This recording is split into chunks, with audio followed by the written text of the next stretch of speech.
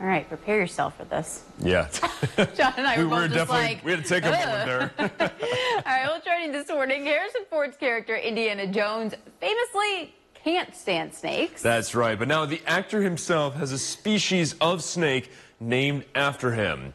I'm trying to pronounce this the correct way. Meet Tachyminoides harrisonfordi. Now, that is quite the mouthful. Illinois Wesleyan University biology professor Edgar Lear and a team of Peruvian biologists made the discovery during an expedition in Peru last May. A single male snake of the species measures 16 inches long and was discovered sunbathing in a swamp in the Andes Mountains. They named the species after Ford in honor of his decades-long environmental advocacy. This is the third species named after the actor.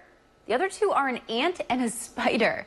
Ford joked, "You can't understand why scientists keep naming critters that terrify children after him." I don't believe him on this one. I mean, ants I could see, I guess. But yeah, spiders and snakes, no thanks. And the funniest part about that, too, is, you know, every Indiana Jones movie kind of has a big bad bug or a critter, right?